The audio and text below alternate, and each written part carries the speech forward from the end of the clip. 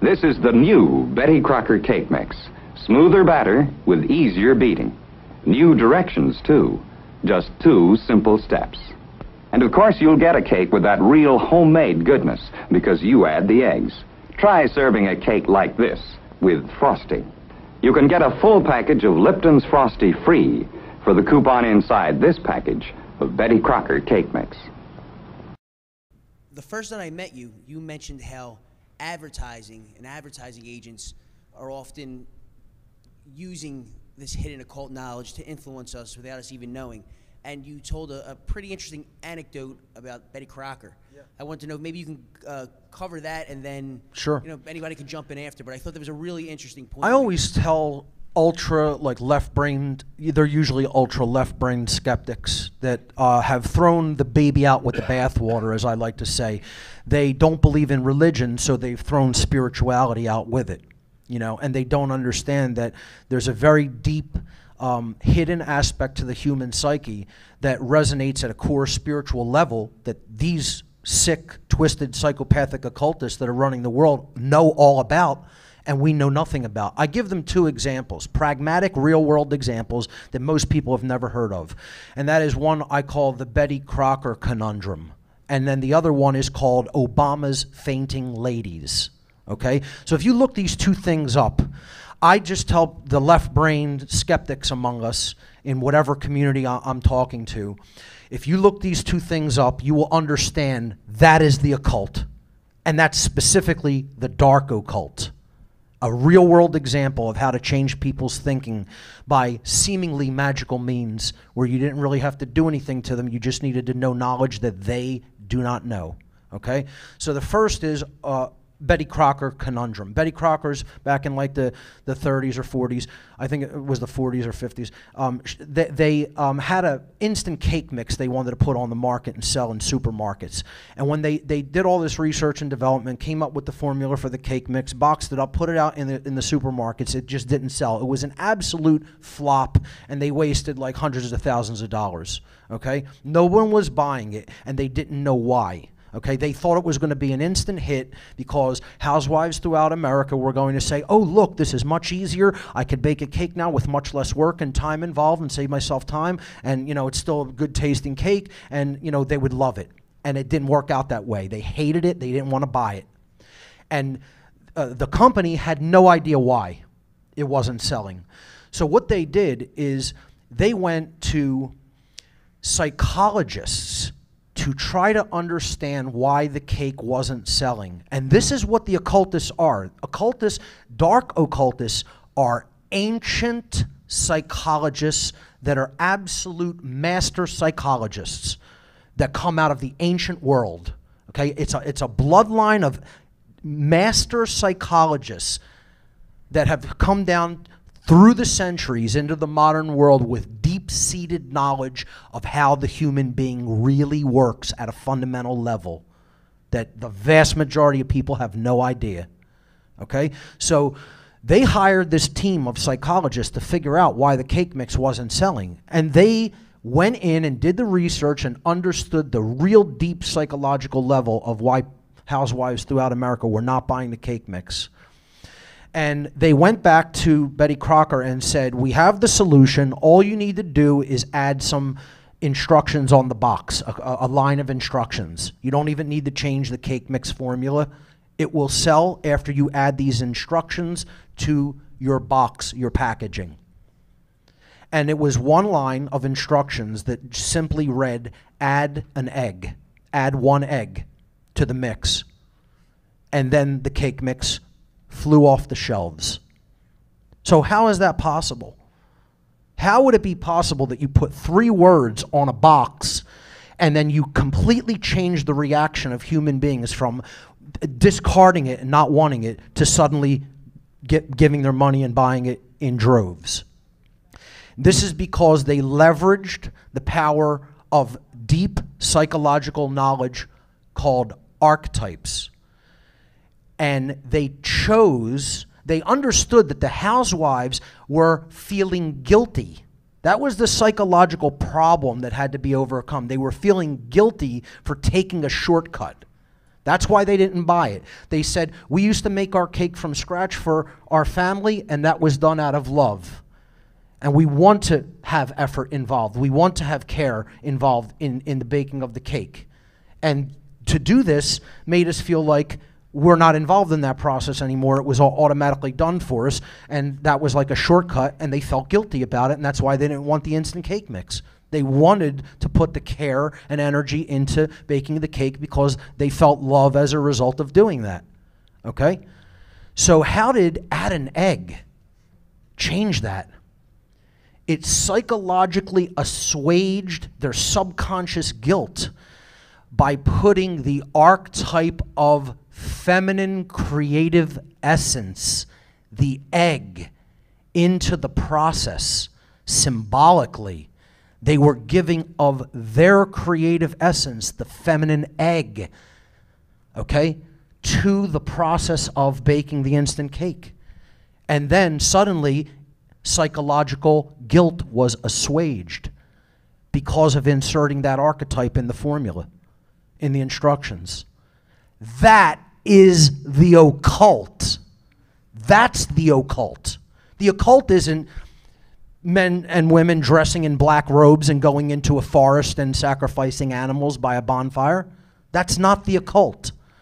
The occult is understanding how the mind works and either helping to elevate it to an enlightened level or exploiting the ignorance of other people through that knowledge. So that's an example of dark occultism in the real world, you know? And then they actually got people to buy something that they really didn't want.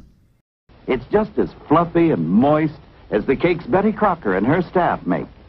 In fact, Betty Crocker white cake mix is a favorite Betty Crocker recipe, already measured and blended.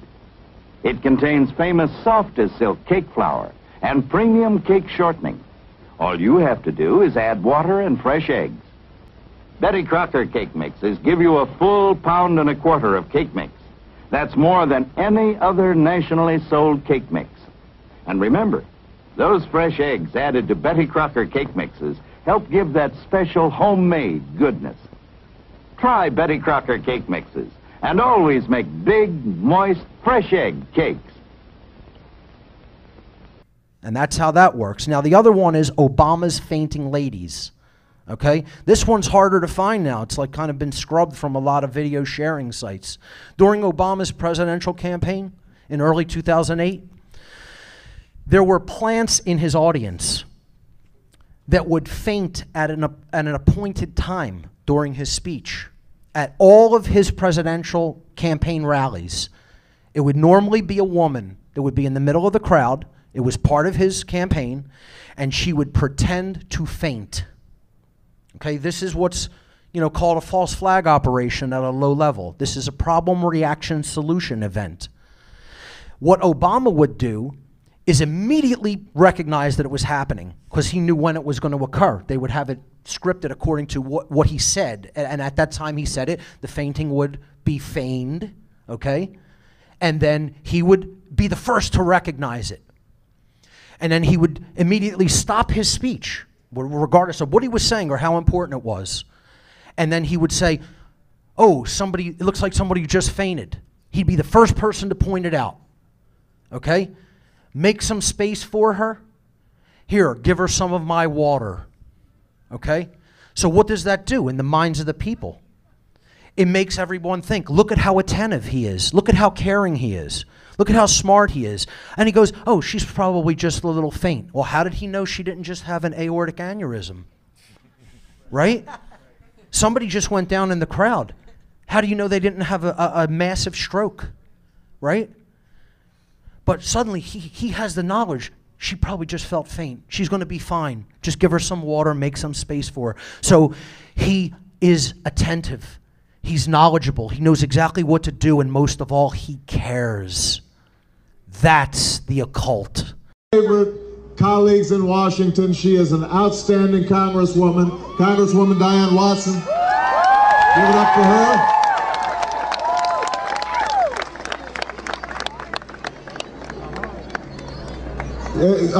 We need, if we have a medic, if we have somebody, I think we may have somebody outside. Somebody just fell. They probably felt a little bit faint. Are you okay? We need some water. Is somebody still on the ground? Okay. All these people trying to get up there. No, don't make. Can somebody get them some water? Is she okay? We're out of combat by next year. Do we have somebody who fainted? Hold on, we got somebody who's sick. Can we get somebody? We got medical attention coming. All right, make some space for her and let her lie down.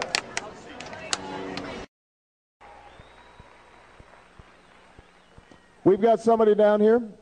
Do we already have the paramedic coming? Okay. Are you a paramedic right here? Okay, why don't you let her slide through? Sorry for the interruption, guys. All right. This is what happens. Folks get too excited about Oprah. If you're clear about your principles, is somebody okay? Did somebody just get faint? Make sure, give them a little space. All right. They're just a little overheated. Make sure that they get some water. Somebody got a bottle of water? You got one? Here. Right here. You got some water? Hey, guys. Right here.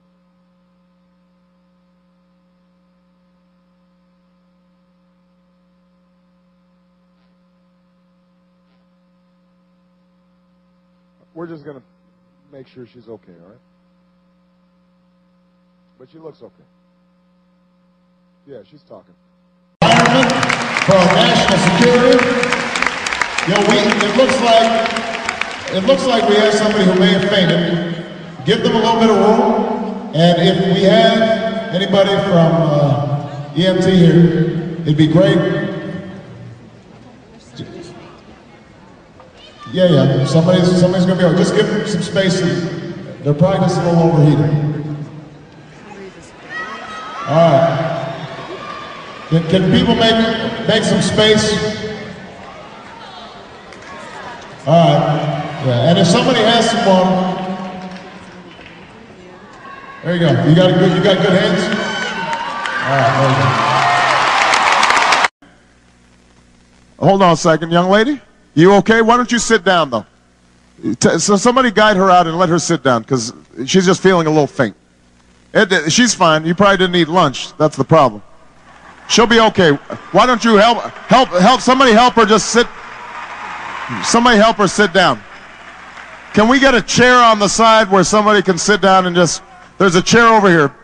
Make a path. Make a path. She's going to be okay.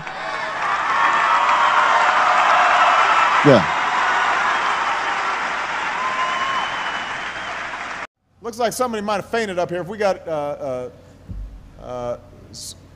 some of the EMS, somebody. Don't worry about, folks do this all the time in my meetings. I mean, you always got to eat before you stand for a long time. That's a little tip, but they'll be okay. Just make sure that, give them a little room. All right, everybody all right? Okay. That one illness. There you go, you okay. I'm right here. I got you. Yeah. No, you're okay. This happens when I talk too long. You'll be okay. Here, why don't you go ski on it? Yeah. Come on.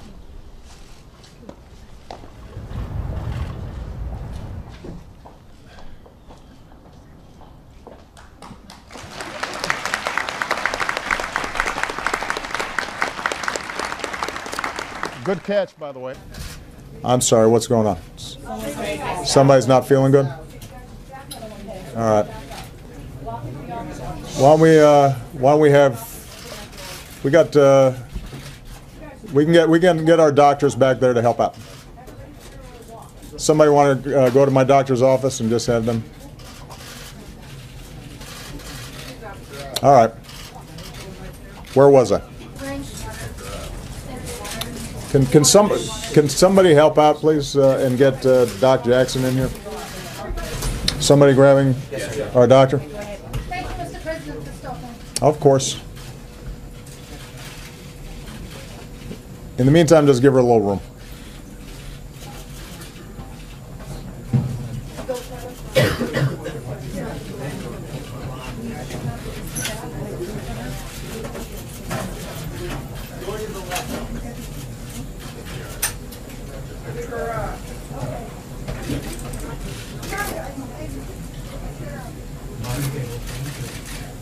You guys know where the doctor's office is?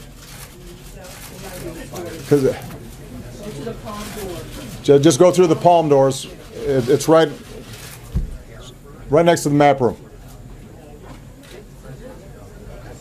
There he is. All right, there's Doc Jackson. He's all right. Okay. Doctor's in the house. That's how it really works behind the scenes to leverage power. And that's the thing most people in the average community all around us, that would be the exact opposite of what they think the occult is. They would think it's, you know, what Hollywood depicts Satanism as. And that's not Satanism, and that's not the occult. What I just explained to you is the world of the occult. And that's what we have to know and understand. That's why this movement isn't making as much headway, because we're not understanding that that's what occultism is.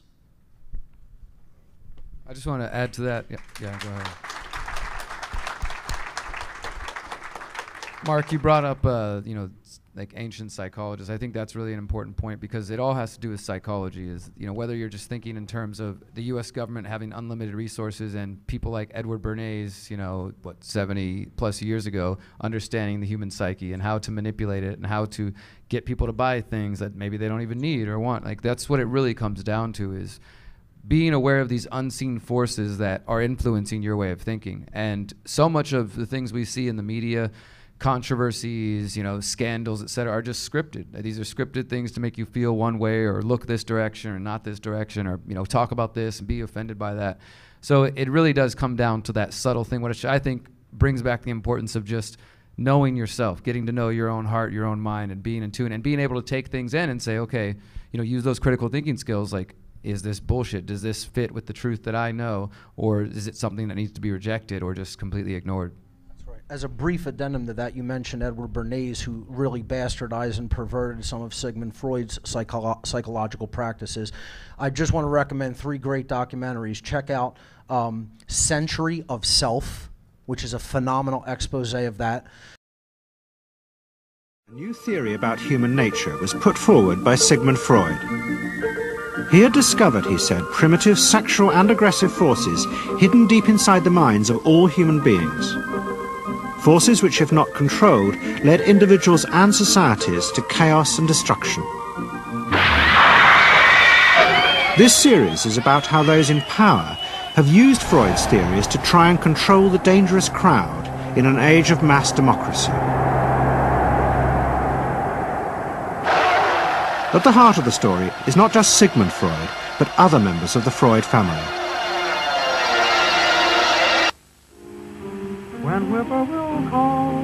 This episode is about Freud's American nephew, Edward Bernays. Bernays is almost completely unknown today, but his influence on the 20th century was nearly as great as his uncle's. Because Bernays was the first person to take Freud's ideas about human beings and use them to manipulate the masses.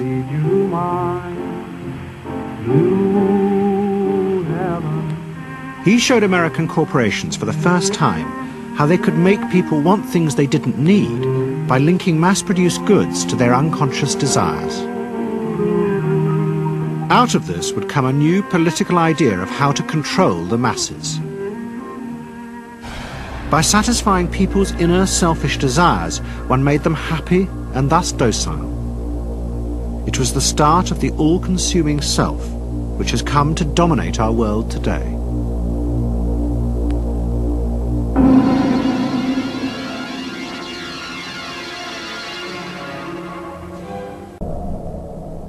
Let's say a word about dreams. We all have thoughts which we never knew we had. They are too uncomfortable, too incompatible with our adult self to be remembered. Yet they are often disturbing, rumbling under the surface like lava in a volcano. The dream is the royal road to these thoughts, the royal road to the unconscious. This is the story of how Sigmund Freud's ideas about the unconscious mind were used by those in power in post-war America to try and control the masses. Politicians and planners came to believe that Freud was right to suggest that hidden deep within all human beings were dangerous and irrational desires and fears. They were convinced that it was the unleashing of these instincts that had led to the barbarism of Nazi Germany. To stop it ever happening again, they set out to find ways to control this hidden enemy within the human mind.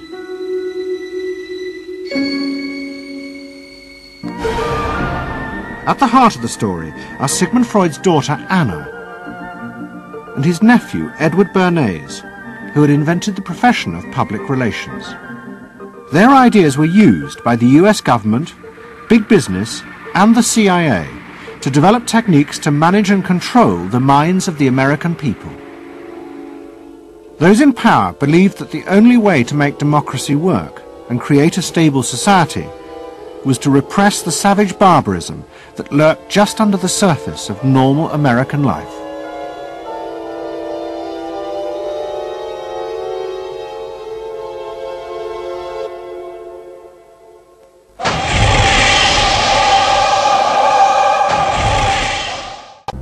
Don't settle for anything less than you can be. Make your life a masterpiece. This is a series about how Sigmund Freud's ideas about the unconscious mind have been used by those in power to control the masses in an age of democracy. Last week's episode showed how Freud's ideas spread throughout America in the 1950s. They were promoted by his daughter Anna and by Freud's nephew Edward Bernays, who invented public relations. He brought Freud's theories into the heart of advertising and marketing.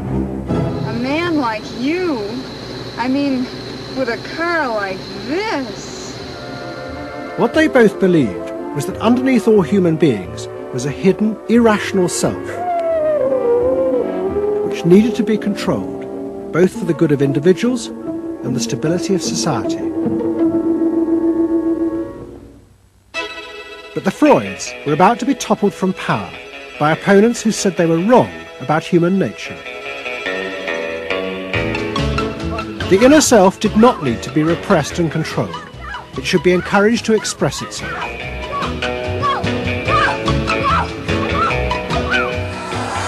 Out of this would come a new type of strong human being and a better society. But what in fact emerged from this revolution was the very opposite. An isolated, vulnerable, and above all greedy self, far more open to manipulation by both business and politics than anything that had gone before. Those in power would now control the self, not by repressing it, but by feeding its infinite desires.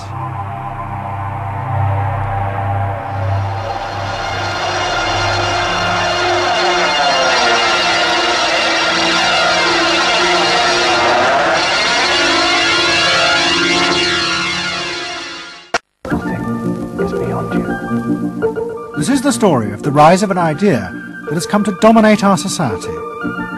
It is the belief that the satisfaction of individual feelings and desires is our highest priority. Today we're going to tell you how to get whatever you want. I wanted to live a different life that wasn't available to me in the image I was born. I'm here, look at me, notice me. Previous episodes have shown how this rise of the self was fostered and promoted by business.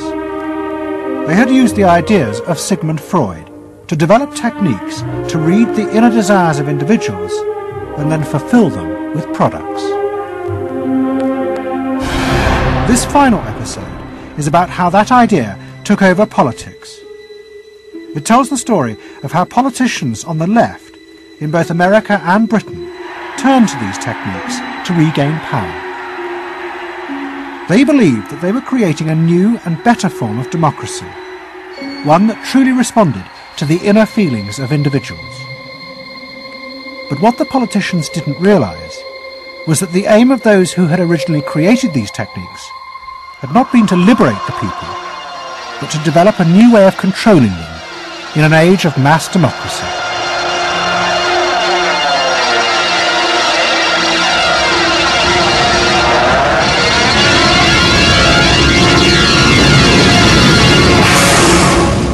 The roots of the story lie way back in the America of the 1920s with one man. He was called Edward Bernays, the nephew of Sigmund Freud. Bernays had been one of the inventors of the profession of public relations, and he was fascinated by his uncle's theory that human behavior was driven by unconscious sexual and aggressive drives. Many of Bernays' clients were large American corporations, and he was the first person to show them how they could sell many more products if they linked them through images and symbols to those unconscious desires that Freud had identified.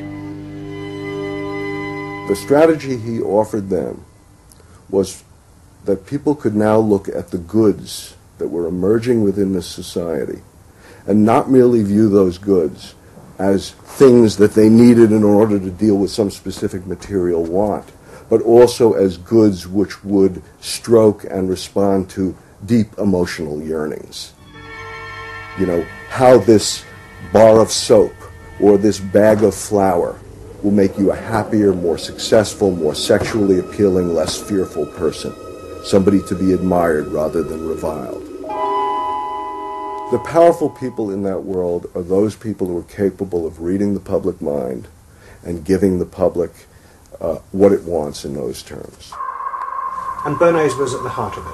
Bernays was the guy who was the foremost articulator of the theories which were driving this new system. Check out Psywar, Psywar, P-S-Y-W-A-R, Psywar. Here in the United States, we're often brought up and told we don't have propaganda, that we have a hard-charging investigative press, we have this educated, skeptical, even cynical citizenry, and that if there were powerful interests trying to manage and manipulate public opinion, they would be exposed.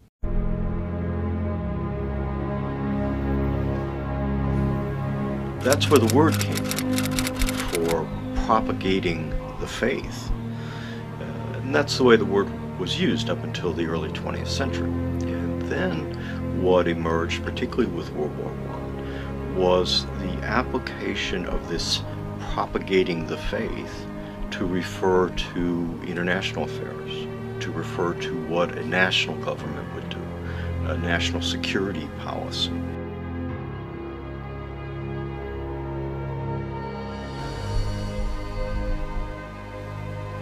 Equating super-patriotism with militarism, military endeavor, military achievements, military struggles and victories, that's all supposedly a special manifestation of super-patriotism. The state flourishes in time of war. The state grows stronger in time of war. The state accumulates power. The military is enhanced. The forces of repression are enhanced. War is an opportunity for the government to grow in power.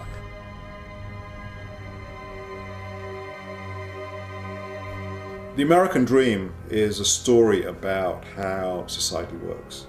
The American dream says that if you work hard, you will succeed. Now, the bedrock of our economic success is the American dream. It's a dream shared in big cities and small towns, across races, regions, and religions, that if you work hard, you can support a family. And so it says we may start off at different positions. There are people who are rich and there are people who are poor, and they're born into different kind of contexts, but the playing field is level. That's the dream. That's the dream of, pulling yourself up by your own bootstraps.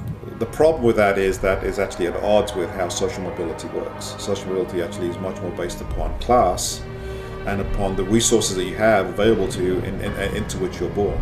There are class structures that keep people mostly in their places. If you can control the stories, you don't need to have soldiers on street corners to control them. You can control people in their own heads, in their own imaginations. The definition of polyarchy that we have in the social sciences is a system where the participation of masses of people is limited to voting among one or another representatives of the elite in periodic elections. And in between elections, the masses are now expected to keep quiet, to go back to life as usual, while the elite make the decisions and run the world until they can choose between one or another elite another 4 years later. The last election, 2008, the advertising industry gives a prize every year for the best marketing campaign of the year. 2008, they gave it to the Obama campaign, who beat out commercial competitors. The idea is we market candidates the same way we market toothpaste or lifestyle drugs or automobiles. If a decision is made by a centralized authority, it's going to represent the interests of a particular group in power. If you mean by democracy a system that accepts that the relative distribution of power and influence and wealth and income in the society is sacrosanct. If the social system we call and know as capitalism is inviolable, then you've just ruled out democracy.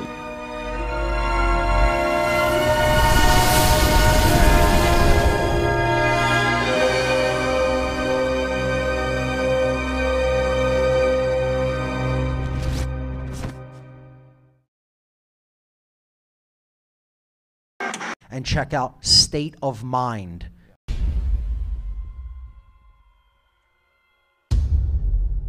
Human beings form habits. At some point in our lives, many of us realize that the lives we are living are not those which we have imagined, but rather lives reflecting others' imaginations, as if we have been unwitting actors in someone else's script. Are we acting out the artificial roles created by others who have successfully harnessed our minds through our habits? To answer that question, one must first learn how the minds of individuals can be harnessed by systems of psychological control. Are the habits reflected by human beings in direct conflict with their needs to survive and thrive in this world?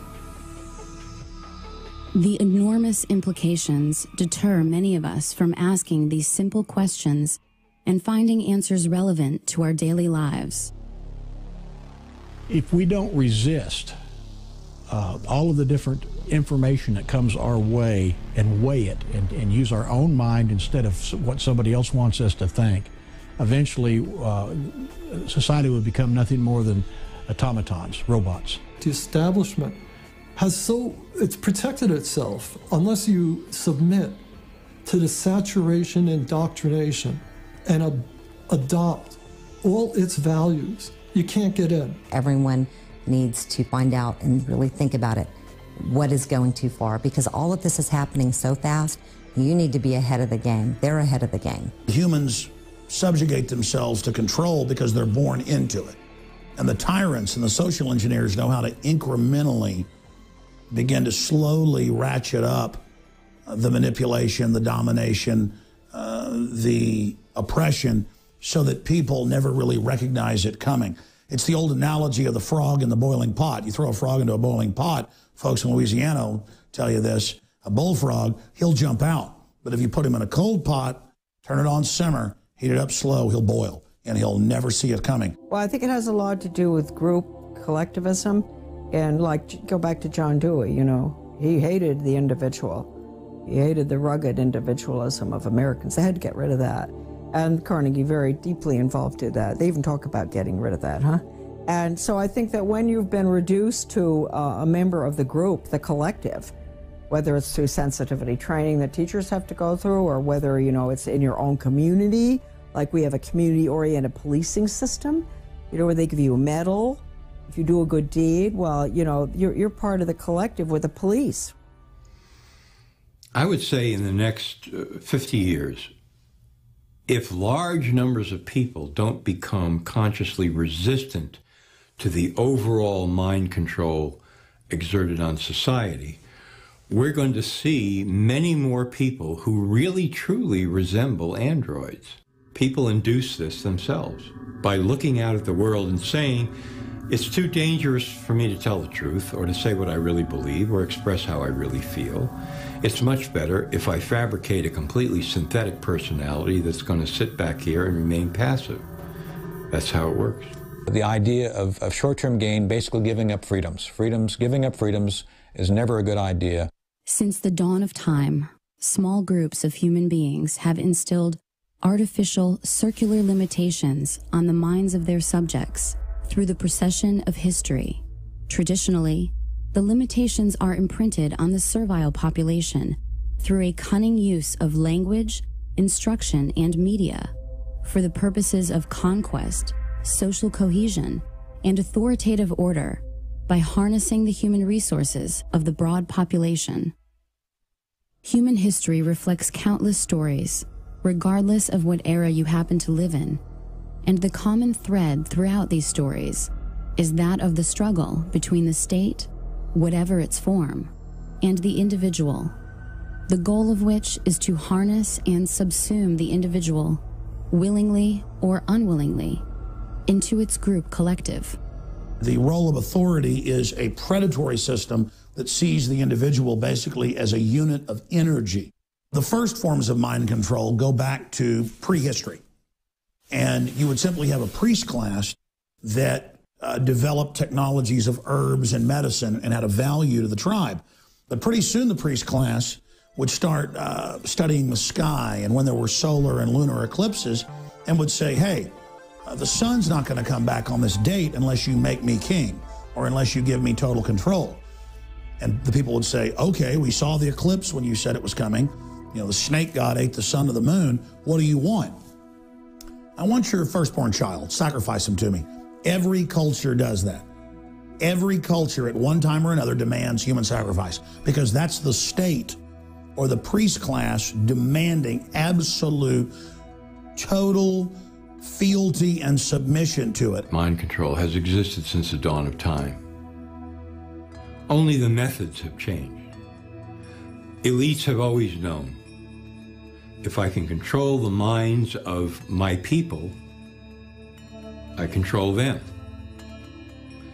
Only the technology has changed. It's still the same program. It's never stopped. Sun Tzu, within the works of The Art of War, talk about the fact that if you can understand your enemy so well to the level of where you can psych him out, basically defeat him before you put one boot on the battlefield, you've become a true master of your domain.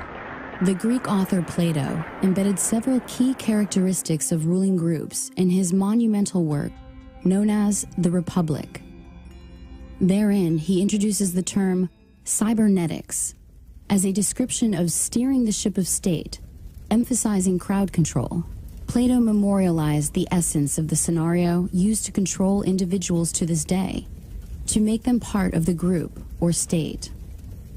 This is famously known as the allegory of the cave, a useful strategy which is emblematic of the history of mind control.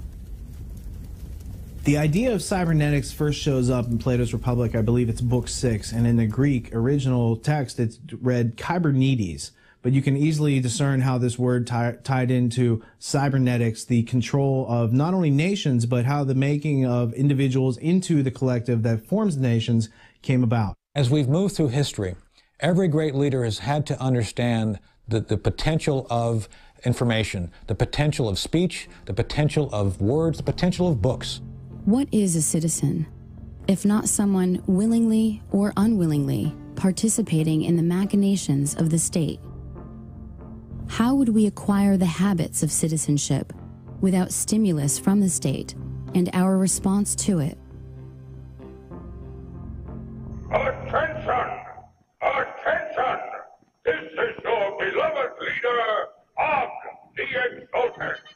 There will be a special giant joy rally today at Og Memorial Stadium.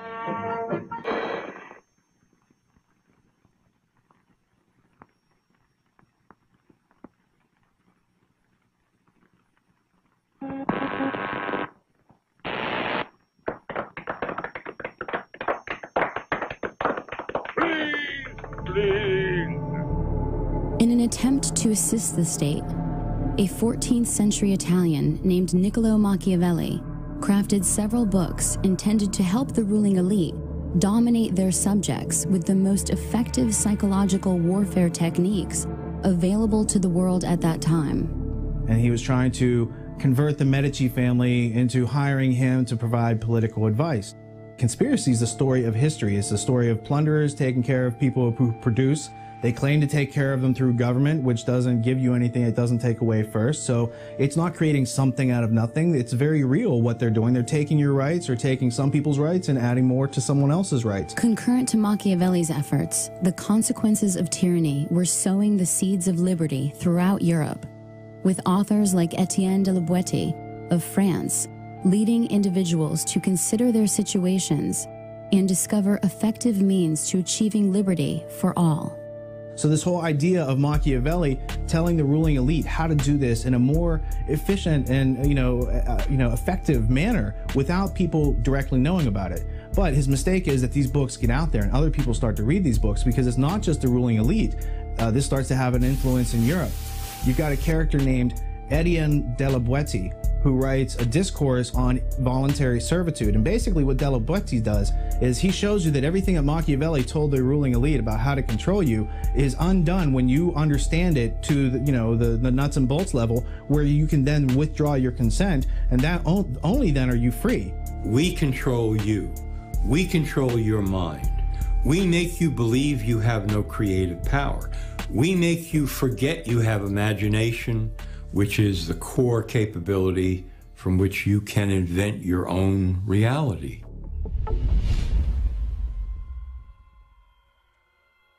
These are all about this type of mental manipulation and mind control that is part of dark occultism. So those documentaries can help you to understand that dynamic. Totally agree with that. If you want to see Century of the Self, there's actually a link to it on my website. I've had it sitting there in my recommended viewing for the last 10 years. It's a great thing.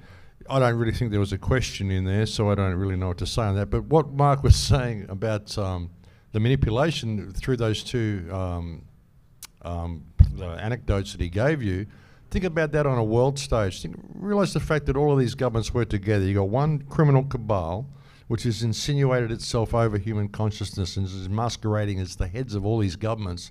And when you look at that little charade that they had at the Obama election with the fainting ladies, think about, Trump visiting North Korea, the first president to visit North Korea, which is a state set up by the CIA after the Korean War. I mean, what was all this about? All this theater happens on a macro level as well. So, pay attention to what's going on, folks. It's all scripted, the whole lot. I'd like to add a brief addendum to what Max just said. Regarding Obama's fainting ladies, if you can find the video still, okay, and you watch it, this practice stopped immediately after videographers caught it and strung them all together in 13 sequences to show that it was happening over and over and over again in a scripted in the exact same fashion. And that goes to Max's point of, if we shine light on this, they can't get away with it anymore. That's when they had to stop, because too many people were catching on that this was a tactic used to get support for him psychologically.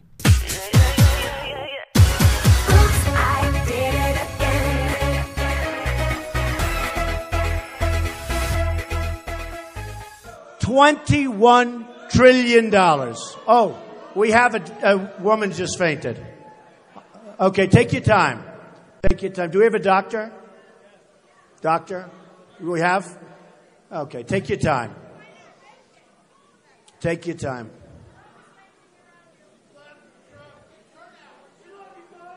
Well, we love you too. Doing okay? Doing okay? She doing okay? Okay. So you have doctors? You have water? Do you have water? Get some water over there right away, please. Right away. Get some water over.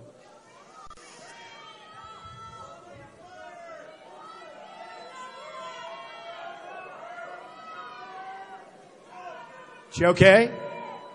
Okay. Yeah, get some nice air put in there.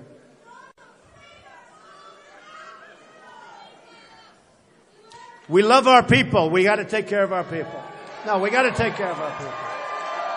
We got to take care of our people. Who cares? We'll hold it for a couple of minutes, okay? We got to take care of our people. These are great people. She was here. You know, some of these people came at 7 o'clock in the morning, and we got to take care of our people.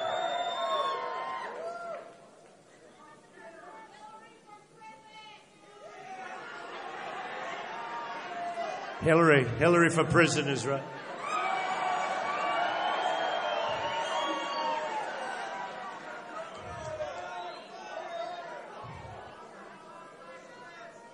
How is she doing? I love her too. Just tell her to take it easy. Take it easy. Is she doing all right? Okay. Well, you just go ahead. Just gently walk her out and she'll be fine. She'll be fine. But let her rest backstage, then she can come in for the end. That's beautiful. I love her. I love these people.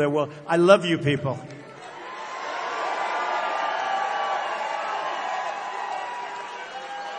Good job, doctor. Where's the doctor?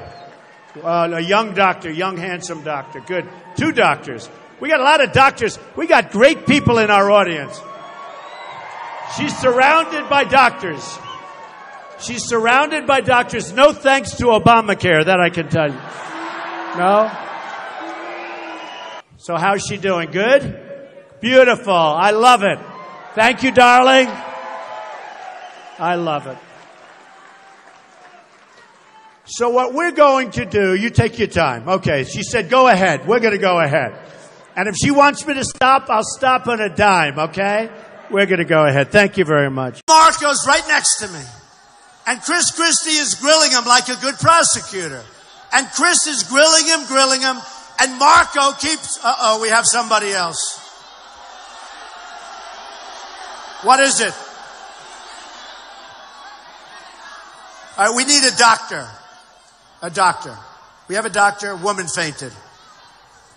A woman fainted. We love people that faint. And I think it's only faint. Are you okay, darling? Okay. Take your time. Take your time.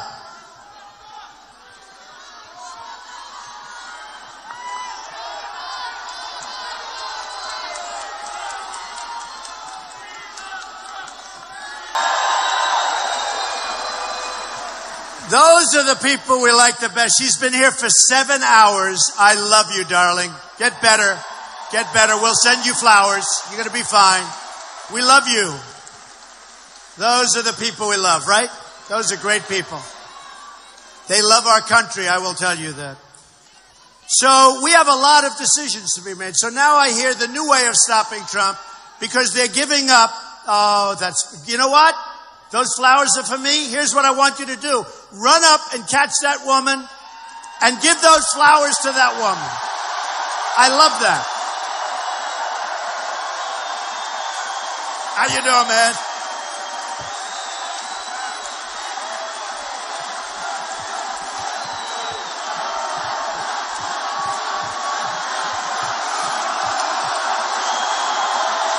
That's nice. That's nice. So, is there a doctor in the house, please? Doctor? Doctor, please. Thank you. Say a little prayer. Go ahead. Say a little prayer. That's good.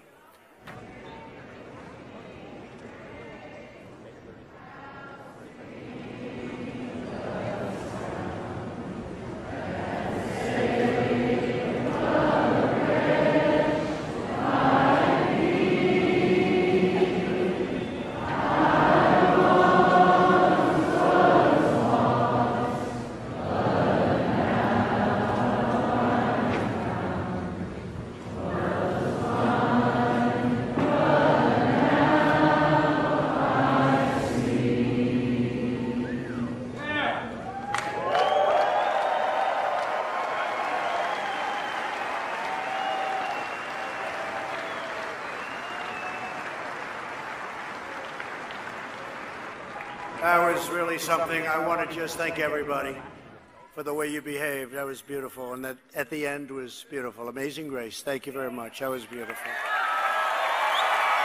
Hopefully she'll be okay. Oh, if you think about it, just take a look.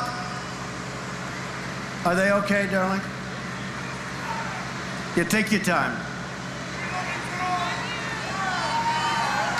We got to be with our people, right?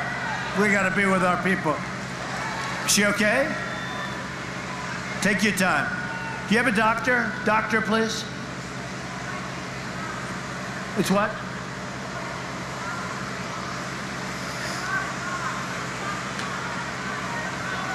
Yeah, take that, move that partition. Yeah, move it. Take care of the person. Good. Good. Whoa.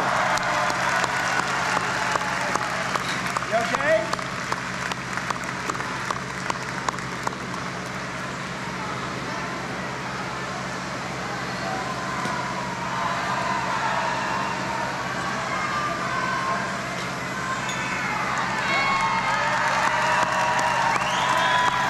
That's good. That's good.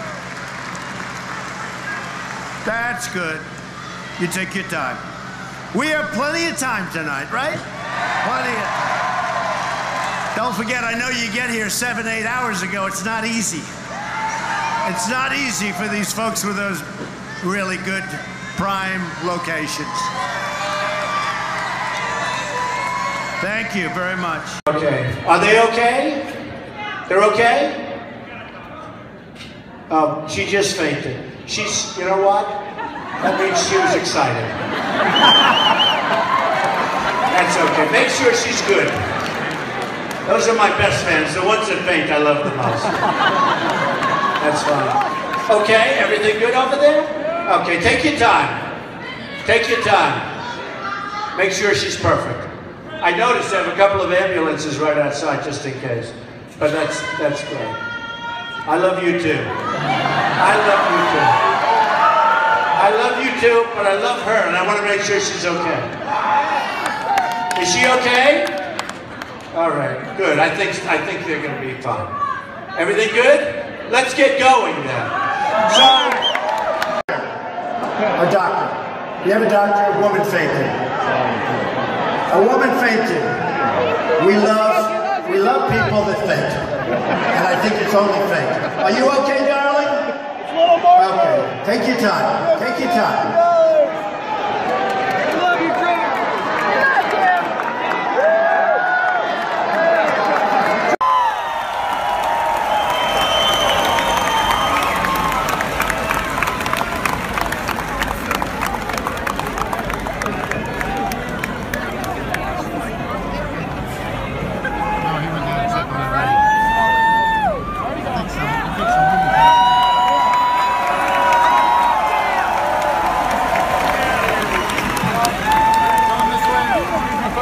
That's a great supporter, an unbelievable person.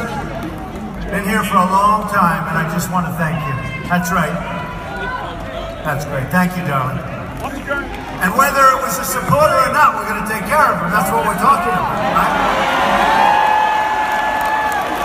That's what we're talking about. And it is pretty hot in here, folks. It's like pretty hot. Put hatred in our heart. Could we have a doctor, please? A doctor. A doctor, please. Thank you. A doctor, thank you. Thank you, doctor.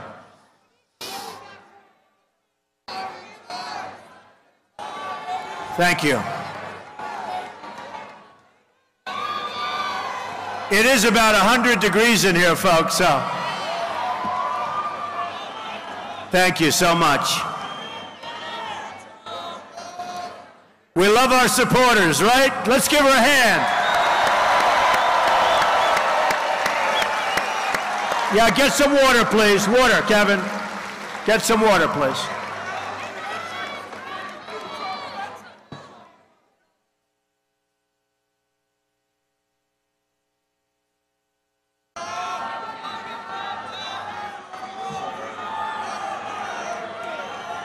Take your time, don't worry.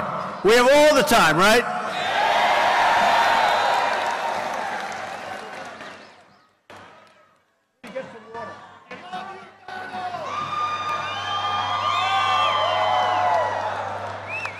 Are you okay? Is okay? Are they okay? You're all right? We got to stick with our people that wait here for hours and hours, right? Come on. Are you okay, darling? Good. She looks good. We got to stick with those people. Anybody in this front row that's been here for many hours, thank you, darling. Thank you.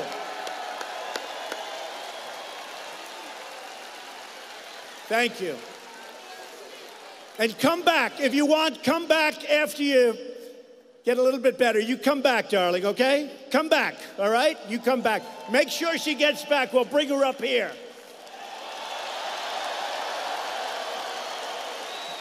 Beautiful. Thank you. You don't need, Mr. President, you don't need North Carolina, the 9th District. You got someone, all right. Got someone heated over here. Give them some space. A doctor in the house, please. Doctor, please. Doctor in the house, thank you.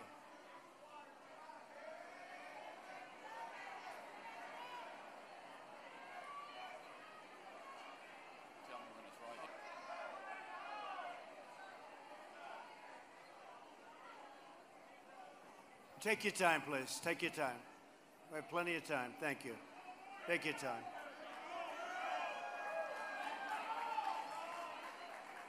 Sorry. Thank you, doctor. Take your time. People have been staying outside for 2 days to get in, so this happens. Thank you.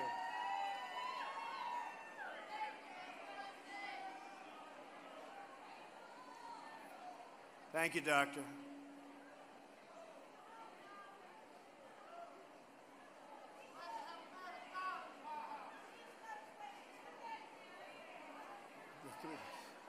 Who?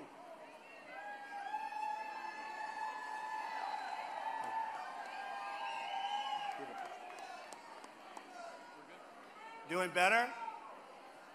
Good. The elitist social engineers, the dark occultists that really run the show, they actuaried out the results of the 2016 presidential elections. Okay? Can you explain what actuaried out means? Yeah, actuaries are very, very, very, very high paid and super intelligent people that deal with statistical analysis. Okay. And what they do is they're hired for companies and government agencies to actually run simulations, usually through very powerful supercomputers, to determine, based on extremely complex and a large amount of complex variables, what will actually occur if a certain action is taken by the company, government, etc. Okay. So this is like, a couple of people speculating on things, say, if I invest this money here, what will my possible return on investment be? Or if I take this action regarding my, what I do here with, let's say what on earth is happening, or what you, Vinny, do with your line of work, what will occur if I do this, right? Well, we might speculate on it and ask some friends their opinions, but that's not a guarantee that that's what's going to happen. If we took millions of variables and ran them through some of the most powerful actuarial supercomputers available that these people who do this type of analysis use, we would actually be able to determine with a high degree of accuracy, often upwards of 99% accuracy, what will actually occur in the real world based on the mindset of all the people involved and all the environmental variables and social variables involved. It's ultra complex and requires like tens of trillions of calculations per second to be able to do this in huge supercomputers, okay? So actuaries get paid a lot of money to do this. Just look up the job, okay? Most people have never even heard about this. I actually have not a friend, I wouldn't call him, but an associate who is an actuary. So he's an actual actuary. Okay. Correct, yes. So basically, I believe that the government, or the power players behind the government, actuaried out a scenario of what would happen if Clinton got elected versus what would happen if Trump got elected. And they saw that it was actually to their benefit to withhold Hillary Clinton getting into office, which a lot of people thought was a given, and to allow Trump to take the presidency because of how balkanized and polarized he would be able to sway the political left into a total extremist position, often of socialism or communism, outright communism, which is what you're hearing people actually ask for in the United States because of Trump being the president. And they also saw how much support there would be for the United States swinging to that political left by other countries in the world, especially countries in the European Union.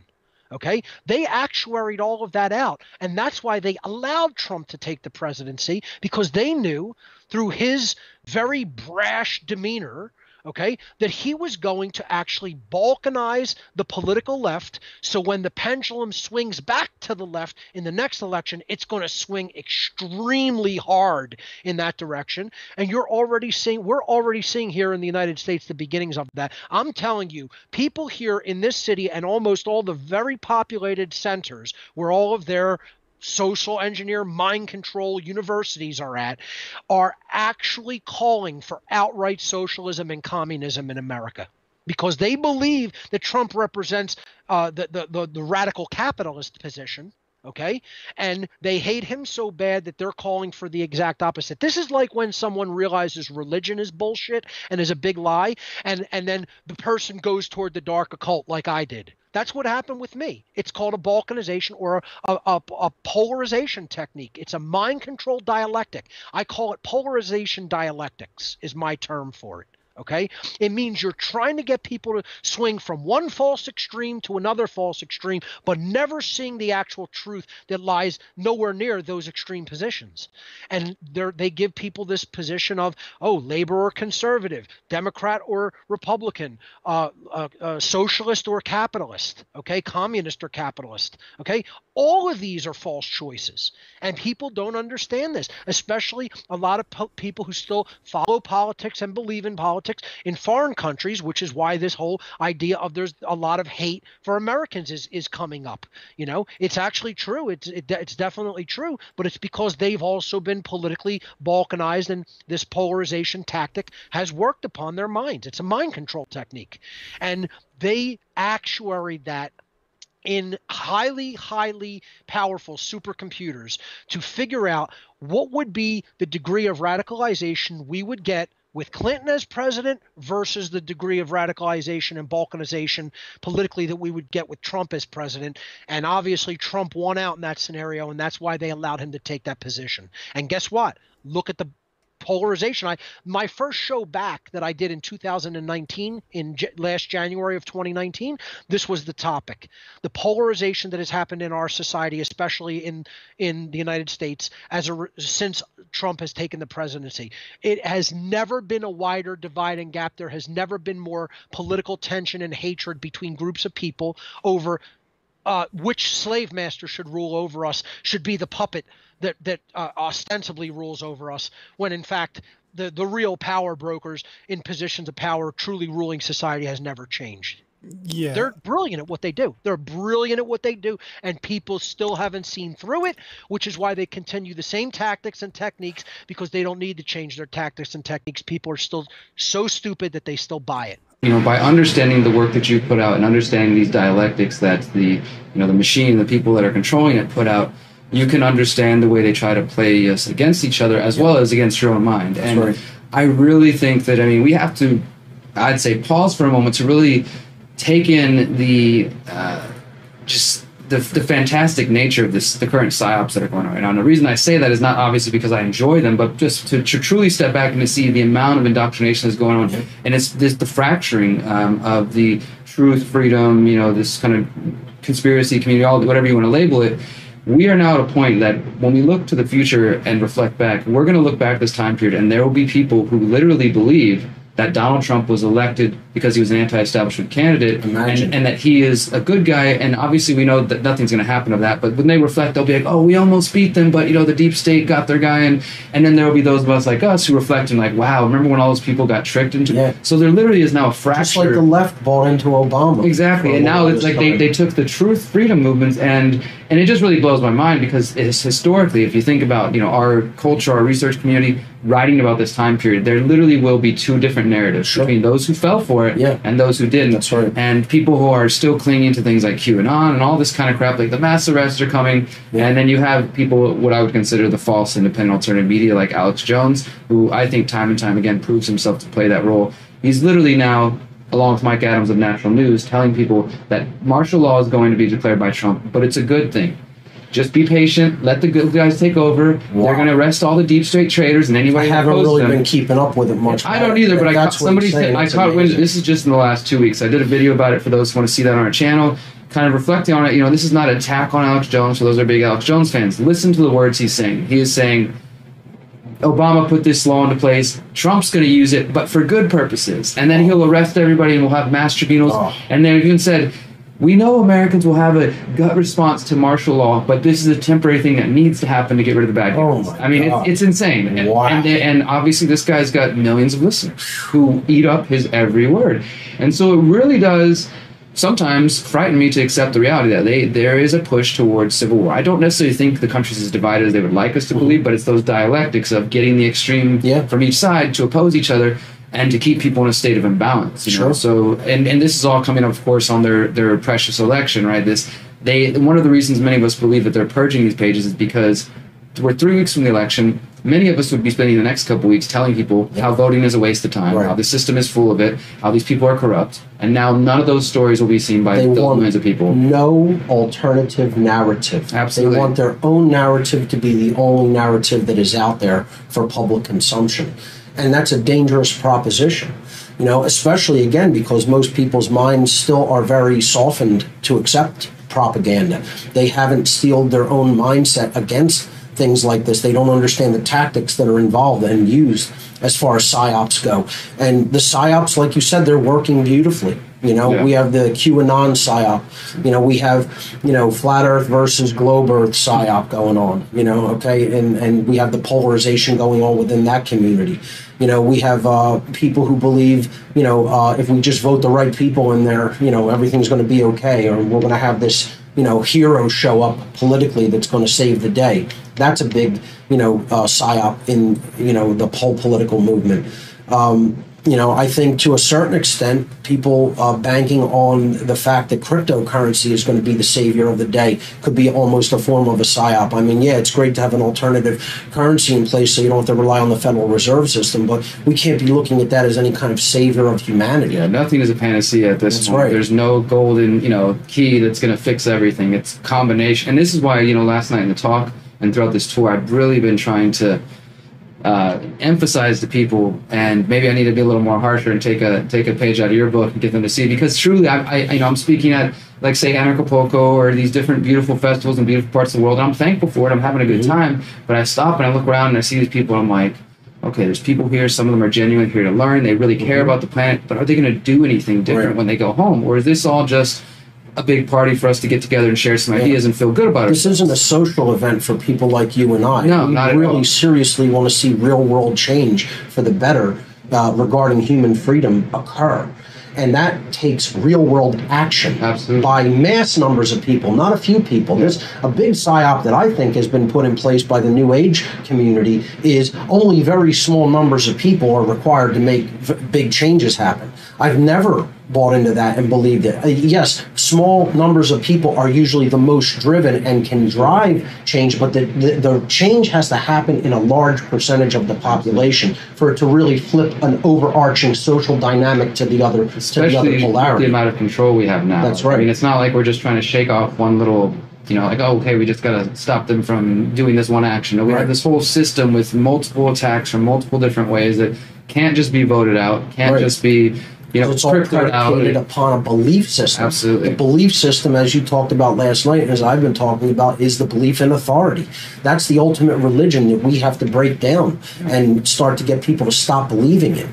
You know, and that's a taller task than it seems because they're tied to it. They have a personal, emotional investment in it, and they have an identity invested in it. This is what identity politics means. It means that you actually make your identity, you know, about your political platform or party as an individual, as a human being. And that's a scary thought, to identify with a team, or as I would call it, a religion, and I would even call it something much stronger than that. I would call it a cult. And I think this is what we have to really start identifying government and political parties as. These are cults. They're dangerous to people who really want true freedom It's not just a mindset. It's not just a religious mindset. It's a cult mindset. Absolutely. You know, and I think we have to stop euphemizing the language and just say it out in the open as what it is. You know, the belief in government is a cult. Absolutely. You know, and I think if we put it out there more for people like that, and we relate to how this is a dangerous religion, and it's just like other extremist religious beliefs. Yeah. I think people who understand that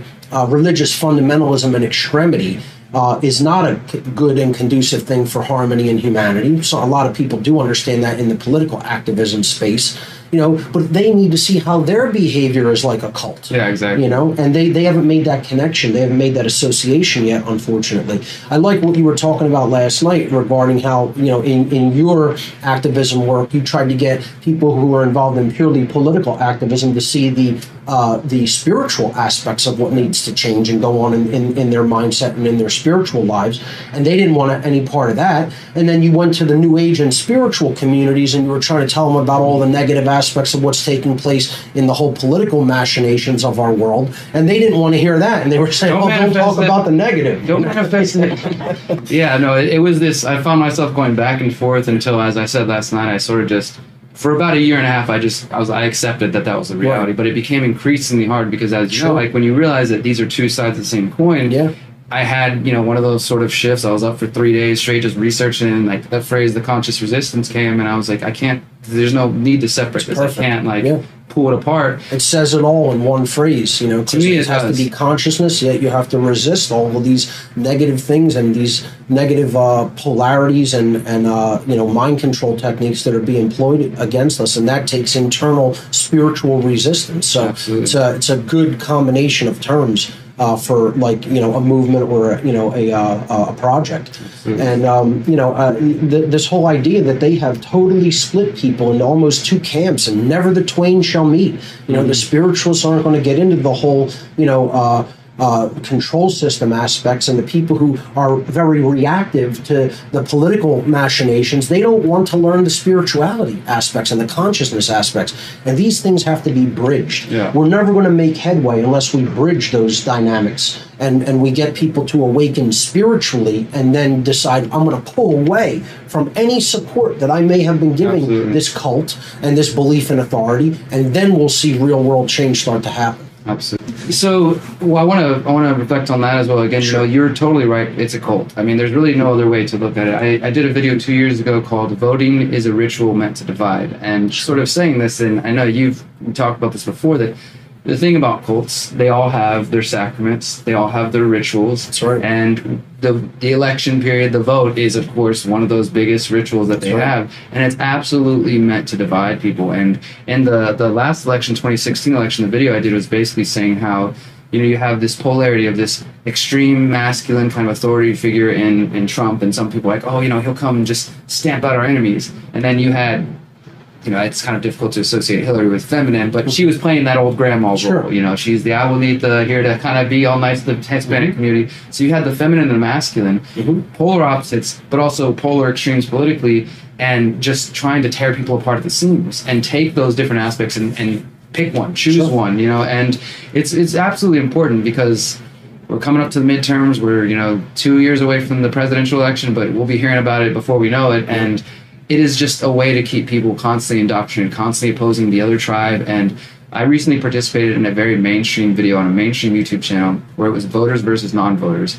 And of the voters there, each of them sort of expressed in their own way that they were content and thought it was a meaningful strategy to shame non-voters. Like, this is the other thing that they're being reinforced in the narrative, is shame them. I recently was at an event confronting John Kerry, and at that event, John Kerry and all these politicians were speaking, saying, you know, you tell your neighbors if you don't like what they're doing, why not shame them if they don't vote? And they talked about using some software where they could identify all the non-voters in the neighborhood and send their neighbors letters to say, hey, your neighbor didn't vote in this election, put some pressure on. I mean, so this is the way that they're so desperately scared that people will step away from the game and not play, that they have to keep the indoctrination on full blast, full steam ahead. And that has all the signs of what a cult needs to do. They don't want anybody to challenge the leader, to challenge the rituals and challenge the sanctity of them.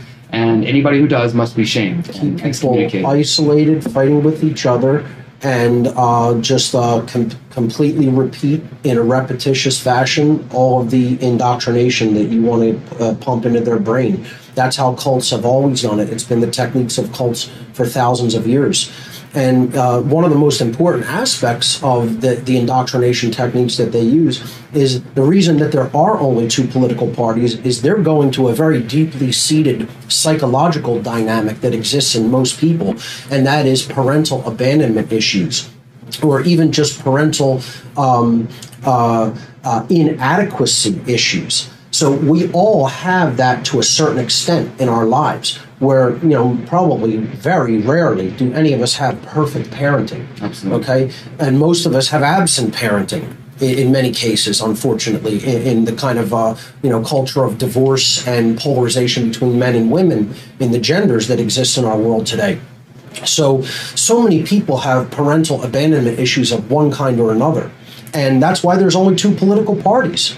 They can't have a third political party because there's no such thing as a third parent. You know, you have to have people with mommy issues trying to identify with the mommy aspect of government, which is the taking care of everybody from cradle to grave, the nanny state. Yeah. That's the Democratic Party in the United States. And then the people who want protection from cradle to grave from a strong father figure, that's the Republican Party. Those are the people with daddy issues, you know, and that's the right side of the political equation.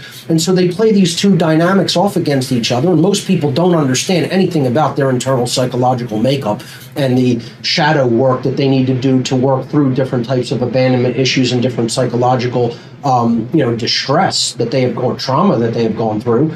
And they're not doing that shadow work. They're not doing that internal dynamic shadow work upon themselves to work on themselves. They haven't done any aspect of it in most cases.